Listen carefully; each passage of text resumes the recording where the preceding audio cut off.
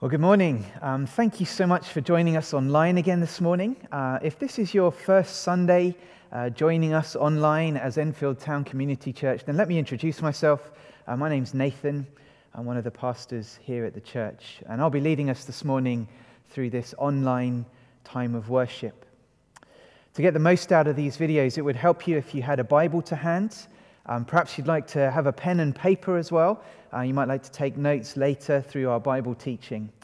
Boys and girls, if you received the email or your parents received the email, then there should be a sheet attached to this to help you listen a bit later to Tim teaching us from Matthew's Gospel. Well, as we begin our time, I'd like to read this morning a verse from Psalm 94. In Psalm 94, verse 19, we read this: "When anxiety was great within me, your consolation brought me joy. When anxiety was great within me, your consolation brought me joy." We find ourselves, don't we, in the middle of anxious times. But in an anxious time, the Bible tells us there is a source of joy. That joy is the gospel. That joy is the comfort of Jesus.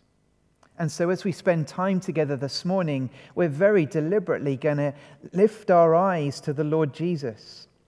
We're going to spend time fixing our hearts and our minds on Him and focusing on the joy that we find in Him. And so as we do that this morning, let me lead us in a prayer. Let us pray together. Loving Father in heaven, these are times when anxiety is great within us. We are anxious for those we love. We are anxious for ourselves. We are anxious for our community. Please, sovereign God, with your consolation today, bring us joy. With the consolation of the gospel of our Lord Jesus, of His salvation, of His ever-present help, be a joy and comfort and solace to us today. Thank you that we can take some time together this morning in prayer.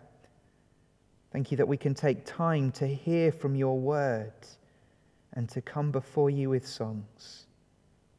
By your Holy Spirit, cause the things that we do together today to stir our hearts and open our mouths and change our behaviors. And we ask these along with the forgiveness of our many sins. In Jesus' name, amen. This week we're going to try and add something new into our online service, something we didn't do last week, which was we're going to add some songs in.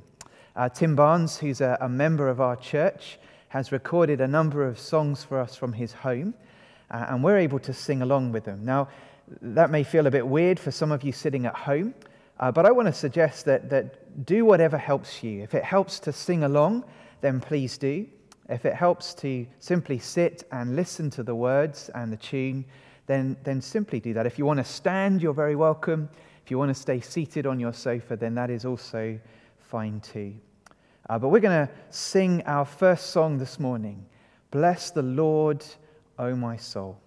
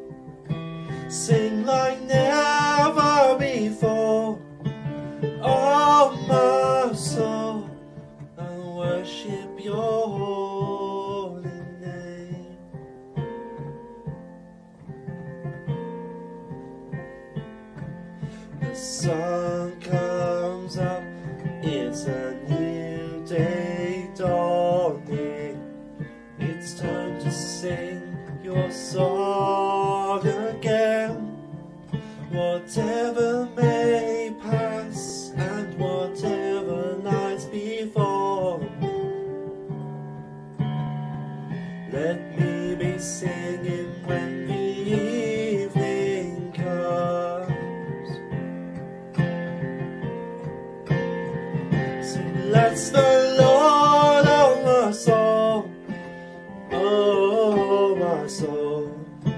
Worship His holy name.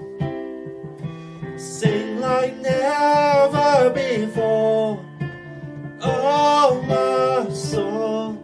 I worship Your holy name.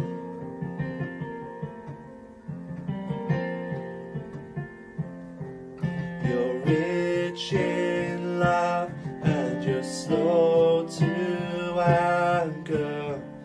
Your name is great and Your heart is kind.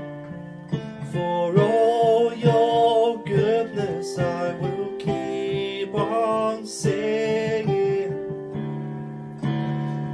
10,000 reasons for my heart to find. So bless the Lord, oh my soul, oh my soul. Worship His holy name. Sing like never before, oh my soul. I'll worship Your holy name.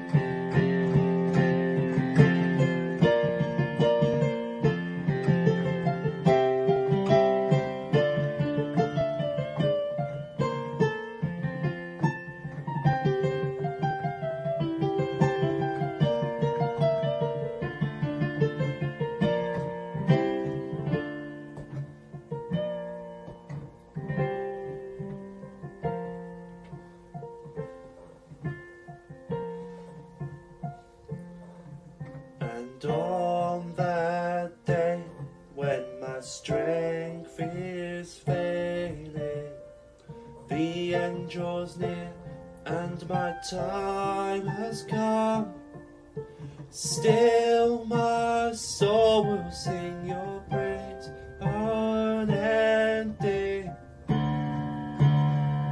10,000 years and then forevermore.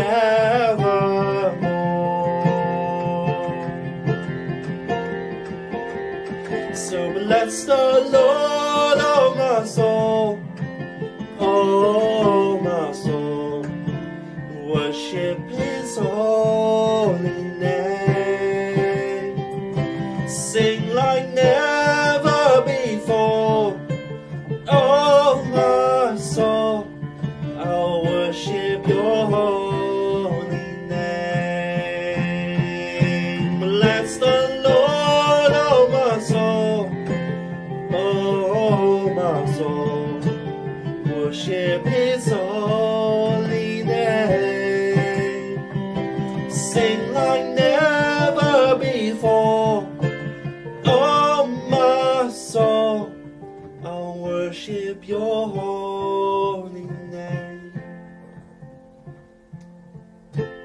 Worship Your holy name. Lord, I'll worship Your holy name.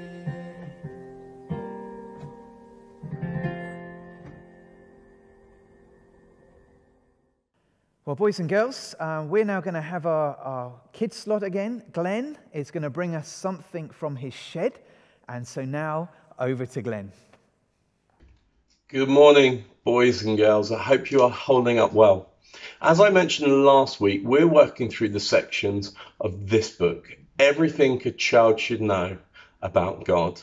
And last week, we looked at what is the Bible. We saw that all scripture is God-breathed. And this week, we're going to look at what God has made. And I want us to be people who point at things and other people and say, God made you. Wow, isn't God amazing? Why don't you have a practice quickly with your mum or dad or your brother or sister? Point at them and say, God made you. Wow, isn't God amazing? Now point to someone else. God made you. Wow, isn't God amazing? And to help us with this week, I have been making things. Look at this. This is what I made earlier. This is my bowl. I made it. It looks very fancy and I'm very proud of it. It took me a couple of minutes. And I believe that this should hold water. See? It hold. Oh, it's leaking. Oh, no, it's sort of, that's made a bit of a mess. But anyway, I still think it's amazing. But then I found this. Have a look at this.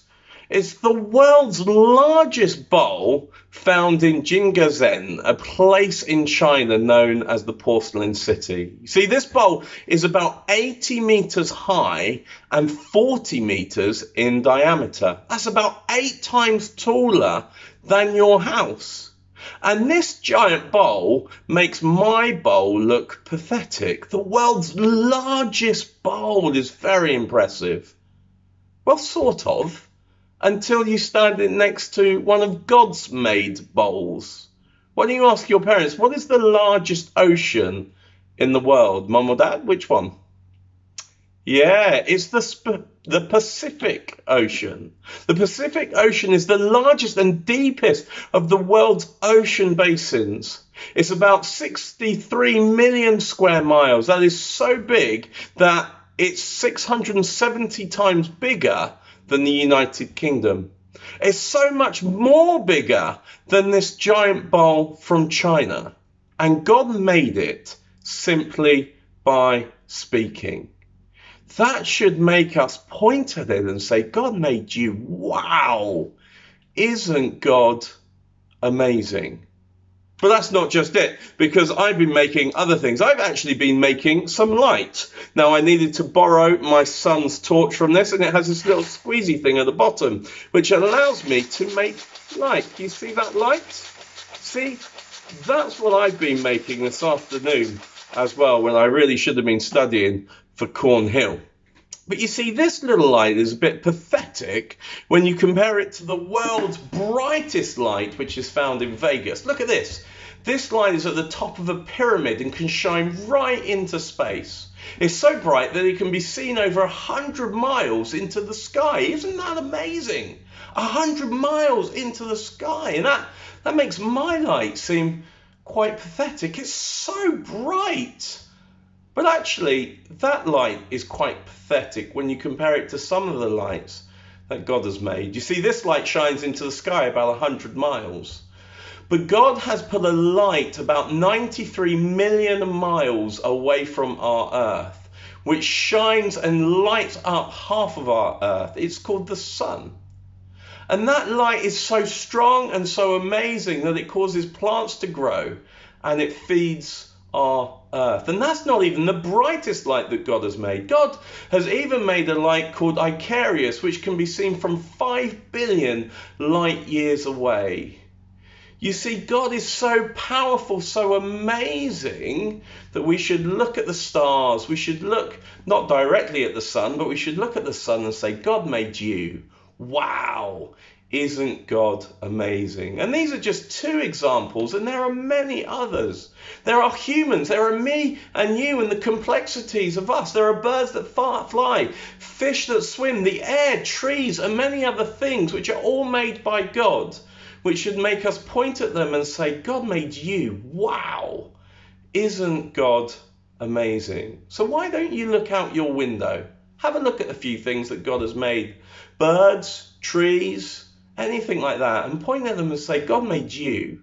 Wow, isn't God amazing? Or maybe just before bed tonight, go to the window, have a look up in the sky and have a look at the stars and point at them and say, God made you. Wow, isn't God amazing? Or maybe just remind your parents, your brothers and sisters, that God made them and point at them and say, God made you. Wow, isn't God amazing? Let's be people who remind each other of how amazing our God is because of the things he has made. I'm going to add a song onto the end of this, which will be about a minute long. After that, it's going to cut back to Nathan. Cheers. There's an ant, plant, hand span, ham spam, jam, tram, man, boy, girl, cheese, flan. There's a car, spa, tar, bar, aardvark, hardbark, shark, dog, park, walk, lark. God made everything you see. He made you and he made me. There's an ink, link, pink drink, zinc, blink, sync, rink. God made everything.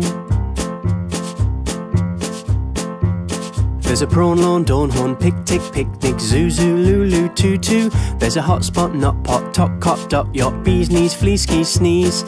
God made everything you see. He made you and he made me. There's a crane, brain, mainframe, plain grain, plain rain. God made everything. Oh, God made everything you see. He made you and he made me. When you look everywhere, everywhere stare. God made everything. There's an ant, plant, handspan, ham, spam, jam, tram, man, boy, girl, cheese, flan. There's a car, spar, tar, bar, aardvark, hard bark, shark, dog, park, quark, lark. God made everything you see. He made you and he made me. There's an inkling, pink drink, zinc, blink, sync, rink. God made everything. There's a prawn, lawn, dawn, horn, pig, tick, picnic, zoo, zoo, lulu, tutu. There's a hot spot, not pot, top, cot, dot, yacht, bee, sneeze, flea, ski, sneeze. God made everything you see. He made you and he made me. There's a crane, brain, mainframe, plain grain, plain rain. God made everything. Oh, God made everything you see. He made you and he made me. When you look everywhere, everywhere say God made everything. God made everything. God made everything. Thanks so much, Glenn. Well, we're going to have a slight tweak, boys and girls, this week. So there's no follow-up sheet today from the kids' talk. But as I said earlier, you parents, you should have got an email that will help you to have a sheet for the children to listen as we go through our sermon a bit later. There's also some online materials, which I hope Glenn has sent to some of the parents to help you run a treasure hunters type lesson at other points, perhaps in the week or even this afternoon. Last week, we spoke about something that Paul says to Timothy. He says, devote yourself to the public reading of Scriptures. And again, for these times that we're meeting online, we've just picked a couple of Bible readings to help us hear from God's Word. We'll simply read them without comment and allow God's Word to speak for itself. We're going to have two readings this morning, and our first reading is from Psalm 98. Psalm 98. I'll give you a moment if you want to find that. But in Psalm 98 we read these words. Psalm 98, a psalm. Sing to the Lord a new song, for he has done marvelous things. His right hand and his holy arm have worked salvation for him. The Lord has made his salvation known and revealed his righteousness to the nations. He has remembered his love and his faithfulness to Israel. All the ends of the earth have seen the salvation of our God. Shout for joy to the Lord, all the earth. Burst into jubilant song with music. Make music to the Lord with the harp and the sound of singing, with trumpets and the blast of the ram's horn. Shout for joy before the Lord the King. Let the sea resound and everything in it, the world and all who live in it. Let the rivers clap their hands. Let the mountains sing together for joy. Let them sing before the Lord, for he comes to judge the earth. He will judge the world in righteousness and the peoples with equity. Our second reading this morning is from Ephesians chapter 1, and we're going to read the first 14 verses. Ephesians chapter 1 and the first 14 verses. Paul, an apostle of Christ Jesus by the will of God, to God's holy people in Ephesus, the faithful in Christ Jesus. Grace and peace to you from God our Father and the Lord Jesus Christ. Praise be to the God and Father of our Lord Jesus Christ, who has blessed us in the heavenly realms with every spiritual blessing in Christ. For he chose us in him before the creation of the world to be holy and blameless in his sight. In love, he predestined us for adoption to sonship through Jesus Christ in accordance with his pleasure and will, to the praise of his glorious grace, which he has freely given us in the one he loves. In him we have redemption through his blood, the forgiveness of sins in accordance with the riches of God's grace that he lavished on us. With all wisdom and understanding, he made known to us the mystery of his will, according to his good pleasure, which he purposed in Christ, to be put into effect when the times reach their fulfillment, to bring unity to all things in heaven and on earth under Christ. In him we were also chosen, having been predestined according to the plan of him who works out everything in conformity with the purpose of his will, in order that we who were the first to put our hope in Christ might be for the praise of his glory. And you also were included in Christ when you heard the message of truth, the gospel of your salvation.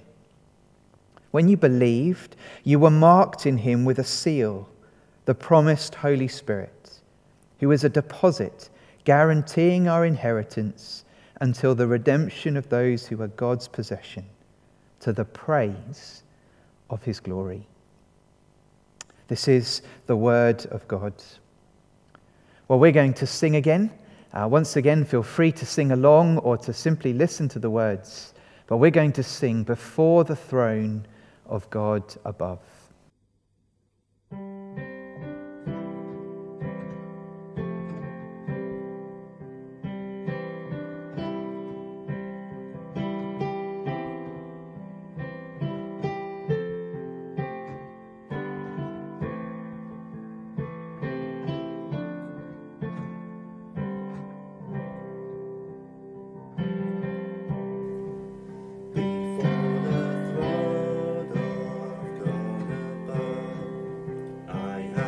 Strong and perfect plea, a great high priest whose name is love, whoever lives and bleeds for me. My name is graven on his hands, my name is written on his heart. I know that while in heaven he stands, no tongue can bid me thence depart. No tongue can bid me thence depart.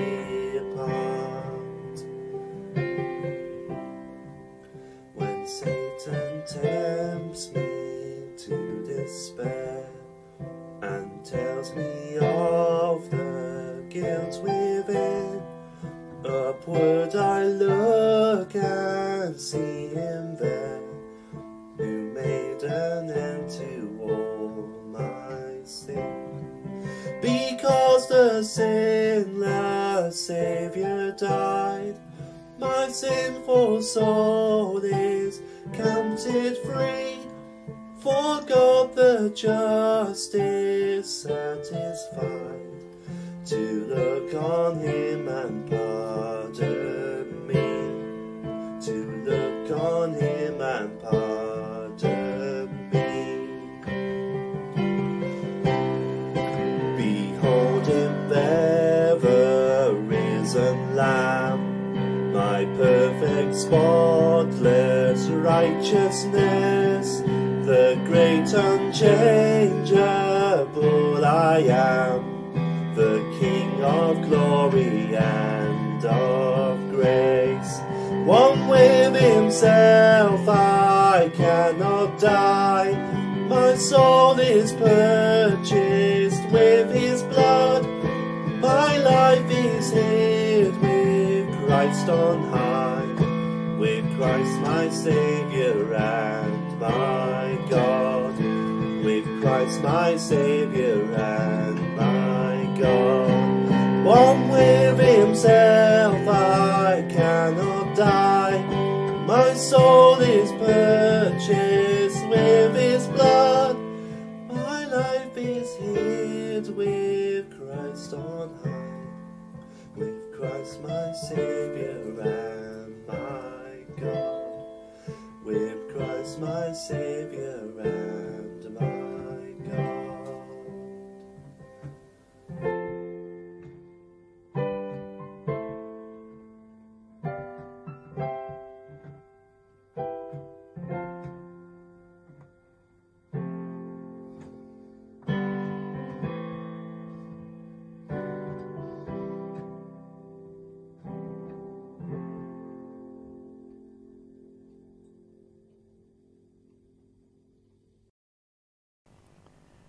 Well, we're now going to spend some time in prayer together.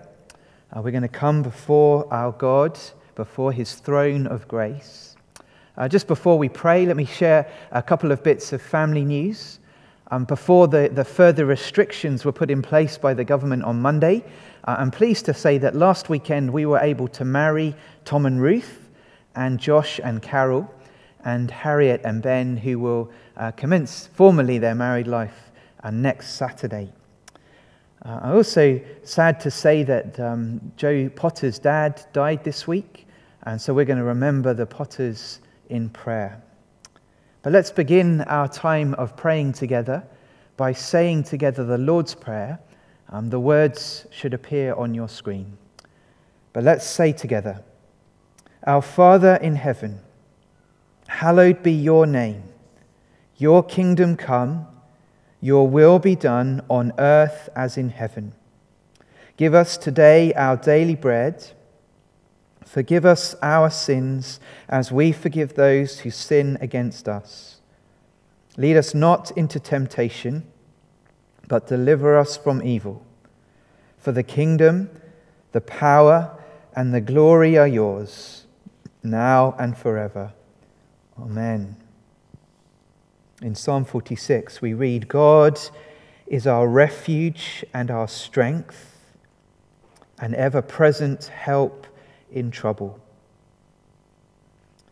Our God and our Father in heaven, we call upon you today to be our refuge. Father, we ask that you would be a refuge at this time for our country and for our world. Would we run to you for protection from the troubles that are besetting us? We pray, please, that you would be strength to our leadership. Father, please, would you help our leaders in this country as they make decisions at this time about how best to slow down the spread of this virus, how best to apportion the resources of our country. Father, please, in these days, would they run to you, not from you, for strength and for refuge and for help. We particularly commit our Prime Minister to you, who has contracted the virus. Father, please, would you bring healing to him, that he might continue to lead. Father, we also want to pray that you would be a refuge and strength and a help to all our health workers in this country. Father, we ask, please, that you would give them energy, that you would restore many of them to health quickly, that they might return to the front line of work. Father, please, would you raise up the resources and the testing kits that are needed to help our country at this time. Father, we also want to commit to you those who are sick. Please be their refuge and their strength and their ever-present help. Father, those who are at home and unwell, those who are in hospitals, Lord, please heal them. Please be merciful to them. Father, we pray for the many who are grieving in our country. Lord, please have mercy. Father, do not treat us as our sins deserve us to be treated. And Father, what we ask for our country, we want to pray for the world as well. Lord, please be a refuge and a strength and an ever-present help for countries especially that do not have the resources and the wealth and the technology that we do. Father, in these times of trouble, Father, may your church be refined and helped. And Father, please would we be what you intend us to be in this world, that people might find you in these times of trouble. Father, I'm so grateful for the words of Jesus who said, I am the good shepherd. We thank you that Jesus cares for and loves his sheep. Thank you that he is the shepherd who has laid down his life for us. And so, Father, we ask, please, for Jesus' shepherding care of particular individuals in this church. Father, please bring your comforts to Joe and to Sarah. Would they know the shepherding help of the Lord Jesus, refreshing them, protecting them in these days. Please shepherd Tom and Ruth, Josh and Carol, and Harriet and Ben as they begin their married lives together. May they look to Jesus, the Good Shepherd, for all that they need. May they lack nothing as they are led by him. Please watch over and protect Chris Martin as she undergoes various treatments this coming week. Please help Jenny and Steve as Jenny has a scan tomorrow. And Father, please, in a more general way, would you help those in our church family who are sick? Would you heal them? Please, would you provide for those who find themselves in times of difficulty? And please, would you bring peace to those who are troubled, for those for whom these are difficult times, for those particularly struggling with the isolation. Father, thank you for the encouragements that many of us have already experienced of belonging to this church family. Thank you for the care that you have given through one another to each other. Father, please, in your mercy, would you act for your glory in these days? And we ask it in Jesus' name. Amen. Well, we're now going to have our main Bible reading. And this morning we're going to return to Matthew's Gospel. And we're going to continue the series that we've been doing in Matthew's Gospel, chapters 8 through to 10. And so grab yourself a Bible. And this morning's reading is from Matthew chapter 9, verses 18 to 26. Matthew 9, verses 18 to 26. And Tim, who's going to be preaching this morning, will bring us that reading now.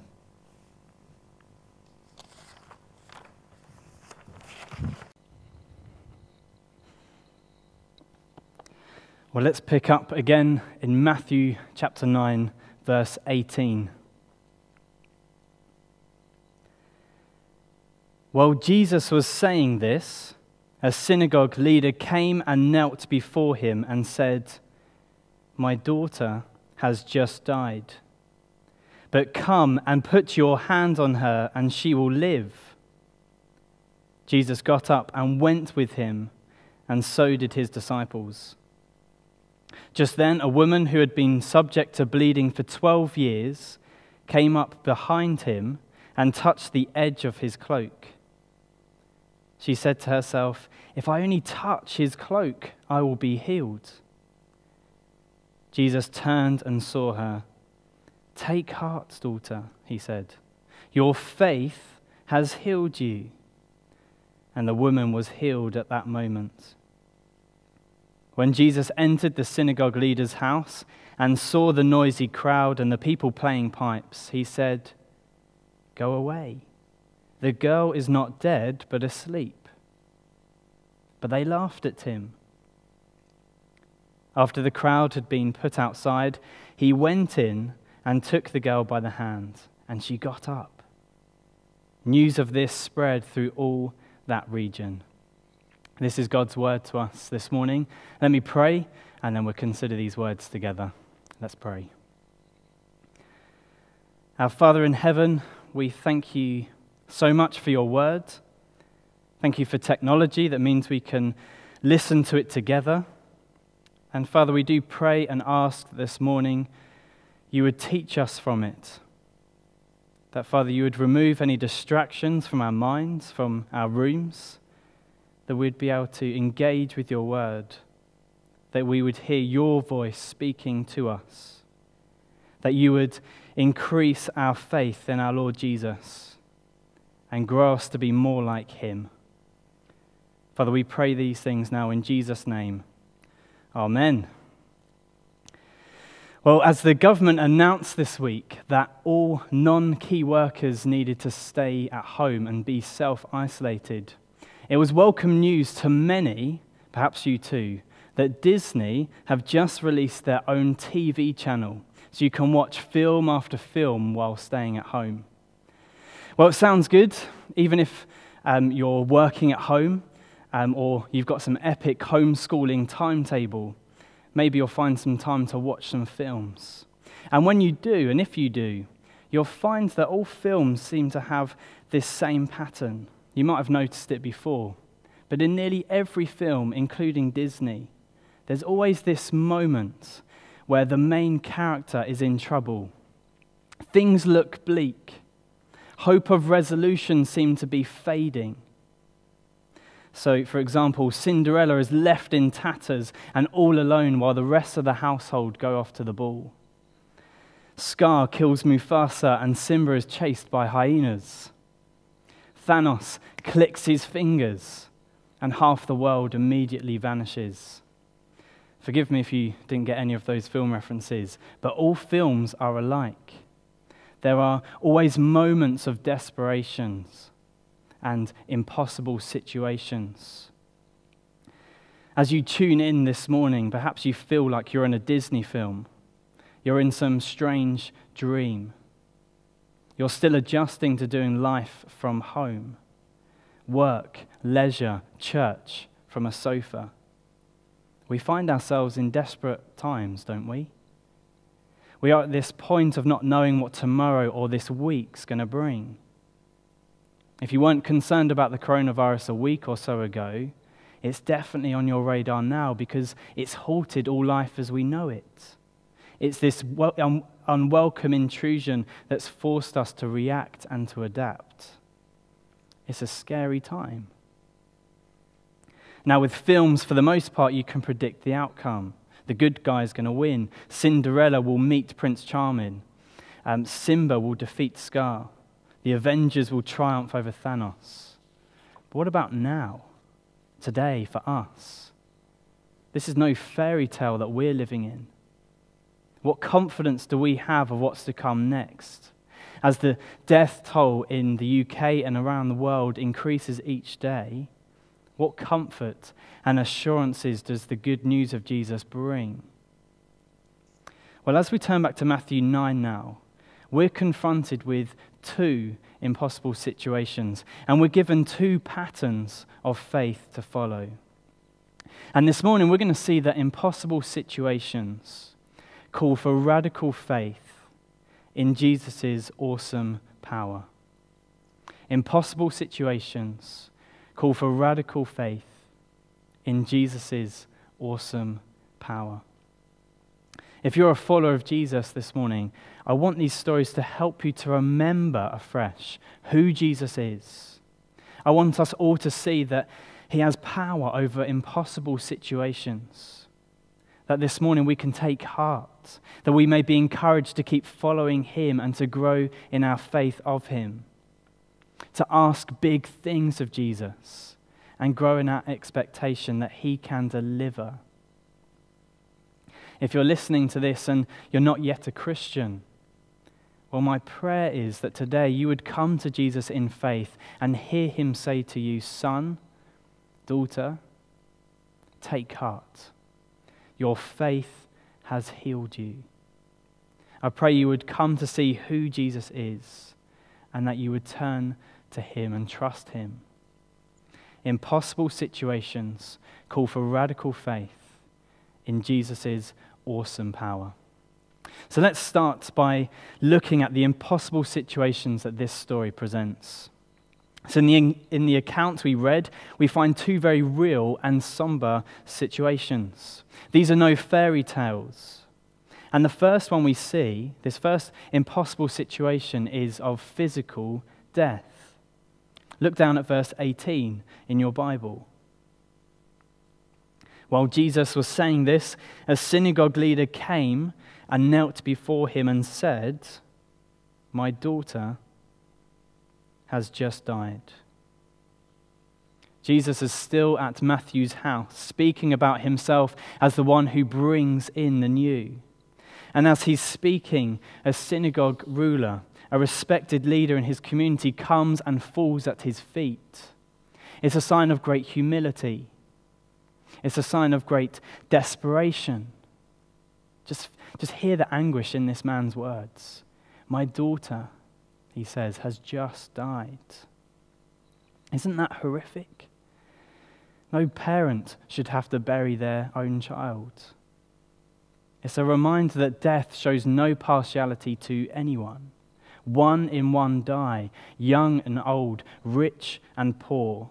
It claims victims from all backgrounds and all nationalities. All of us have been affected at some point in our lives, and all inevitably face death. He says, my daughter has just died. This is an impossible situation. There's nothing that this man can do. There's no amount of money he can spend, no rituals he can perform to get his daughter back. Physical death. That's impossible situation number one. The second impossible situation we see in these verses is verse 20, and it's spiritual death. You see, in this verse, the camera moves away from the first desperate situation, and it pans round and zooms in on a woman in the crowd. She has a long-term illness, 12 years of bleeding. Just look at verse 20. So just then, a woman who had been subject to bleeding for 12 years came up behind Jesus and touched the edge of his cloak. See, she's had this for 12 years. Isn't it awful? But it's even worse than you can imagine, because in her condition, she would have been considered unclean by the law, and so she was unable to see family or to be close to her friends. See, some of you sitting at home today will be worried about how long this self-isolation will go on for. Well, this lady's been doing it for 12 years.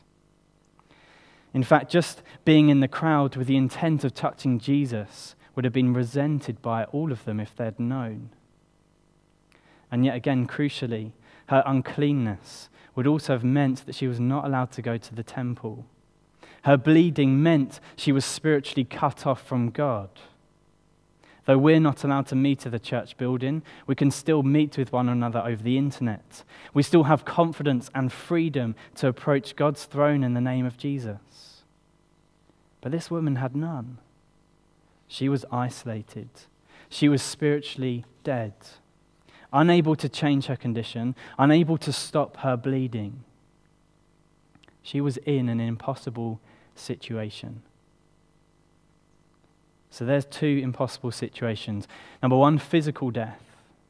My daughter has just died.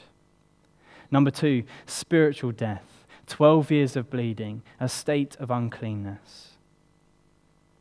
And friends, these are still impossible situations for us. The coronavirus has only highlighted what's always been true. Death comes to us all, and naturally we are spiritually dead. You see, in this season of this virus, there's been many good things that have come out of it. We've seen people sharing and caring for one another, much of which has been experienced in this church family. But there's also been a lot of bad that's been highlighted, isn't there? The greed and selfishness of people, of our own hearts. Well, when confronted with such impossible situations in this story, when there's nothing that could be done to fix it, well, what's the remedy? Well, we're given the answer in this account through two radical acts of faith. Impossible situations call for radical faith in Jesus' awesome power. Now, faith is all about looking to the right person. In our current climate, if you're ill, then you should look to a doctor, even if it's online or by phoning 111. If, when isolation ends, you decide to head to the beach, isn't that a glorious thought? You head to the beach, you find yourself in trouble in the water, that's not such a good thing, then you should look to a lifeguard. And you look to these people, the doctor, the lifeguard, because they're skilled and because they're able to help you in the situation that you find yourself in. Faith is about knowing where to find help or who to look to, And then it's about going to them, trusting that they can deliver the help that you need. In Matthew chapter 9, when the ruler and the woman are confronted with impossible situations, they model radical faith. You see, look again at verse 18. The ruler says, "My daughter has just died. But come and put your hand on her, and she will live." Do you see it? The synagogue ruler has faith that if Jesus is involved, his daughter will be resurrected. She'll be given life back. That is radical faith, isn't it? That's a huge ask of our Lord Jesus. Now listen again to what the woman says to herself in verse 21.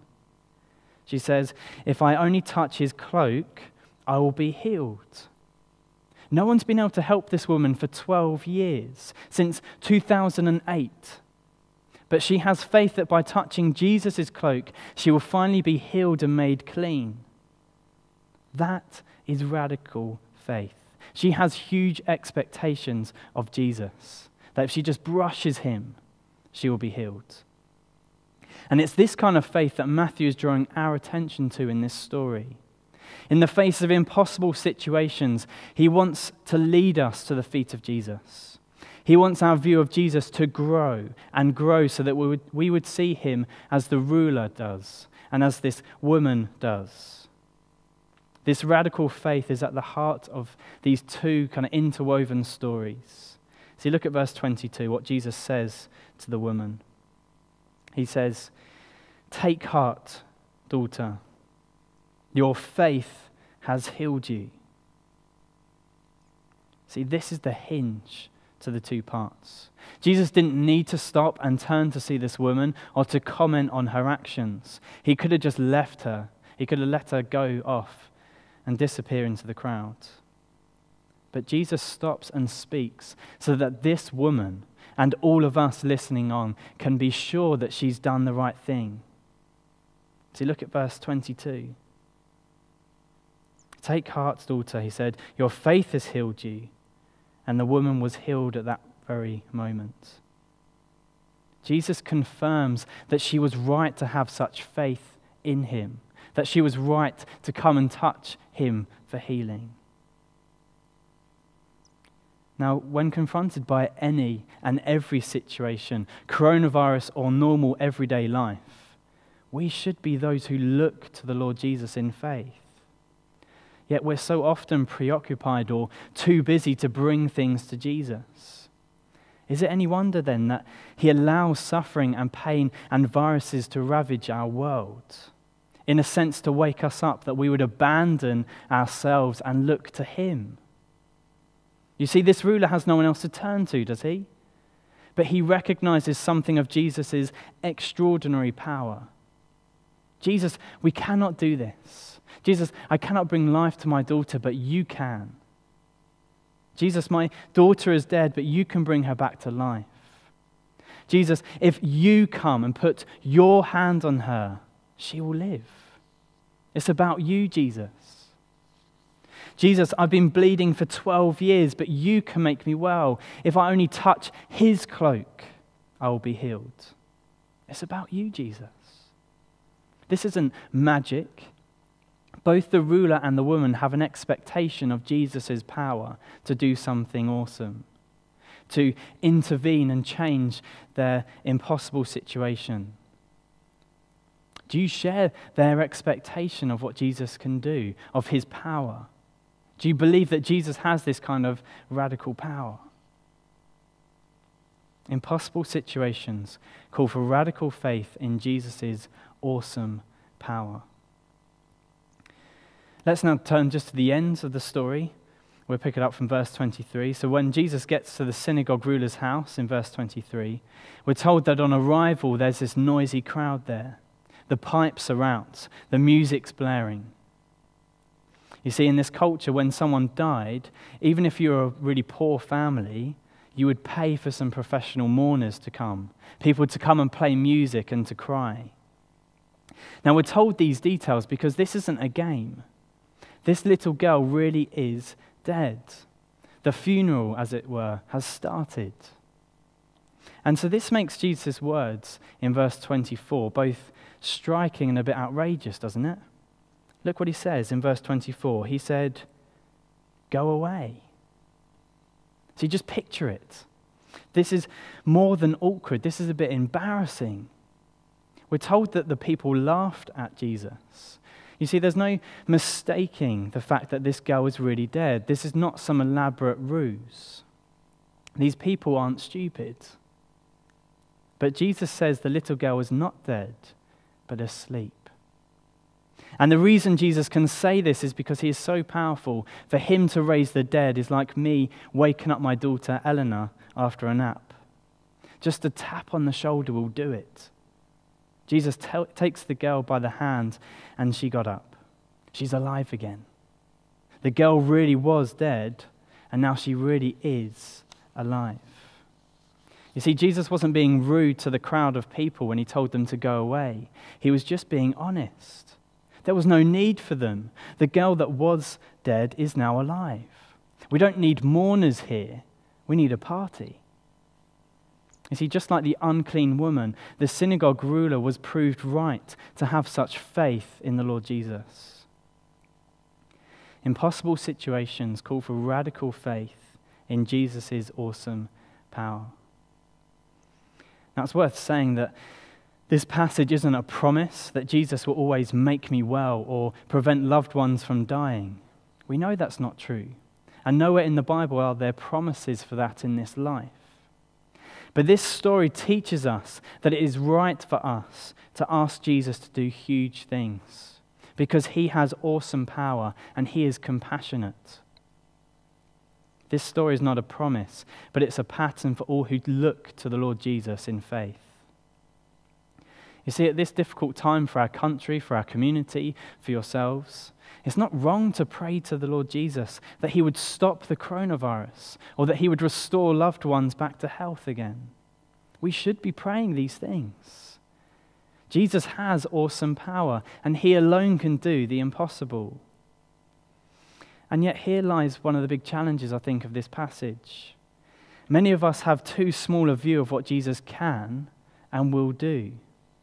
We say, well, I know Jesus can do this, but he probably won't. We'll pray for healing, but he probably won't deliver. Friends, that's not radical faith. That's not the kind of faith that Matthew's presenting to us here in this chapter. That's just British skepticism. Impossible situations call for radical faith in Jesus' awesome power. And as we've seen here, death in our world is an impossible situation. We cannot do anything to avoid it, and we cannot do anything to limit its power. But Jesus has done something. This story shows us that Jesus has power over death. He is willing and able to reverse death, to make the unclean clean, to raise the dead. And Jesus is able to do this because he has defeated death. Jesus went to the cross to die in the place of those who are naturally unclean and spiritually dead. Jesus at the cross wore our uncleanness. He experienced hell, which is isolation from God. And he did it so that we would recognize our impossible situation, that we might come to him in faith and hear him say, "Son, daughter, your faith has healed you. Son, daughter, your faith has saved you." Do you have that confidence in the face of death? In the current troubles in our world, do you have this confidence that Jesus has awesome power? As our news screens daily announce this growing death rate of the coronavirus, both in our country and in our world, we can see that it is an impossible situation. What hope is there? Well, this story calls us to have radical faith in Jesus' awesome power. Jesus can cancel the coronavirus. He really can. He can bring all pain and all suffering to an end right now. And that might get you thinking at home, well, if that's true, then why doesn't he do that? Well, I believe he's waiting Jesus is patient with us. He's waiting for more people to stop ignoring him and to turn to him. He's patiently waiting for our world to face up to the impossible situations that we're in, and then to run to him for help, to fall at his feet and to submit to his power. Jesus has immense power. He can raise the dead. He can make the unclean clean before God. Impossible situations call for radical faith in Jesus' awesome power. Will you turn to Jesus today in faith and trust his power? If you're a follower of the Lord Jesus, will you keep looking to him? Will you keep falling at his feet, asking big and expecting big from our powerful Lord Jesus? Impossible situations call for radical faith in Jesus' awesome power. I hope that God's word today brings you much clarity and assurance in these uncertain days. Let me lead us in a prayer as we end our time together. Heavenly Father, we thank you so much that Jesus has awesome power, that he really has conquered death, that he reigns on high and intercedes for his people. Please help us to keep looking to him, to pray big prayers, to expect he will act for his purposes and for his glory in our world. Father, please hear our prayers this morning. We again commit the coronavirus and pray that in your mercy you would slow its progress and bring it to an end soon. Please keep us prayerful at this time, prayerful for our government, prayerful for our NHS, prayerful for one another. Lord, we especially pray that we would continue to grow in our faith in the Lord Jesus at this time. And Father, we pray all of these things now in Jesus' name. Amen. Well, we're going to respond to what we've heard by singing a song, In Christ Alone. Let's sit or stand together and sing.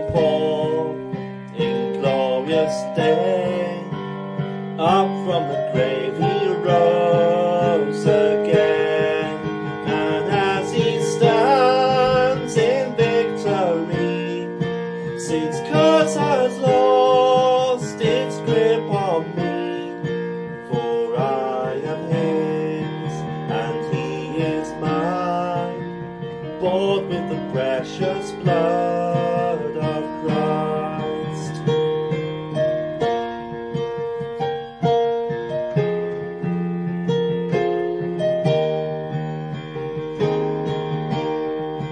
No guilt in life, no fear in death. This is the power of Christ in me. From life's first cry till final breath, Jesus commands my destiny. No power of hell, no scheme of man can ever pluck me from his hand, till he returns or calls me home. Here in the power of Christ I'll stand. No power of hell, no scheme of man can ever pluck me from his hand, till he returns or calls me home. Here in the power of Christ I'll stand.